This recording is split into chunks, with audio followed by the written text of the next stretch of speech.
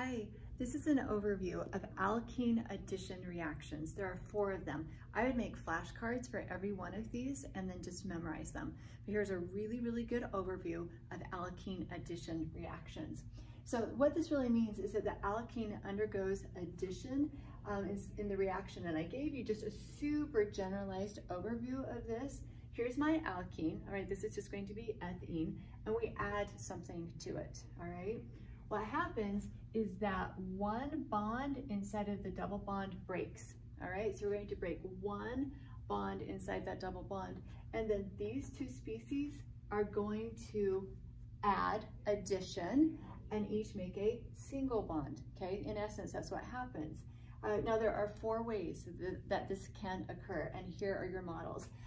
I'm using a cyclohexene as my example in all of them, so you can see how these addition reactions occur. Notice I added the hydrogens just to be super explicit so you can see them.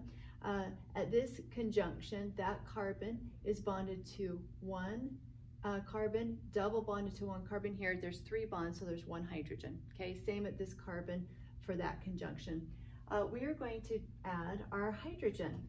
So when I add this hydrogen gas, note you have to have a metal catalyst. So make sure that you add that to your little note card, your review card. You have to have a metal catalyst. So this double bond is going to break, changes to a single, and then those 2 hydrogens add right there and right there. Nice, very cool. Now this is called hydrogenation. Let me write this down for you. Hydrogenation, nice. So that is a hydrogenation addition alkene reaction.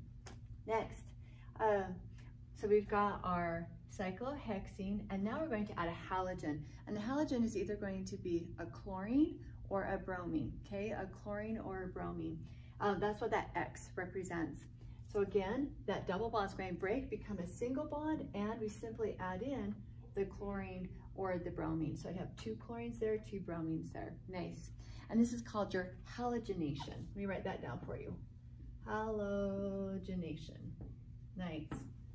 Okay, over here, we have our alkene, the cyclohexene, and we're going to add one of our binary acids. Now the X again represents either chlorine or bromine, so you're looking at hydrochloric acid or hydrobromic acid.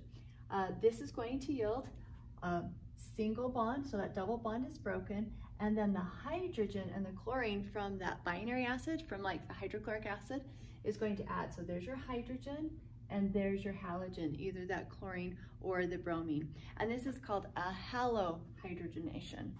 Hydrohalogenation. I always have to think about that one. Hydrohalogenation. Nice. Next, we're going to add water. So this is our 4th one. We're going to add water to our alkene, the cyclohexene.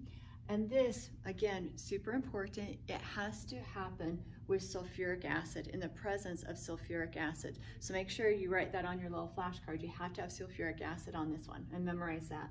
So when we add the water, that water is going to break into a hydrogen and a hydroxide. So you break the double bond, notice what happens. 1 hydrogen from the water goes here, and then the OH, that hydroxide, that alcohol group in essence, that alcohol group is going to go right there. And this is called our hydration. This is a hydration addition alkene reaction. Nice, so there are the 4. There are the 4 that you can look over, chew on it, make it make sense, and then memorize it. Okay, good work you guys, have a nice day.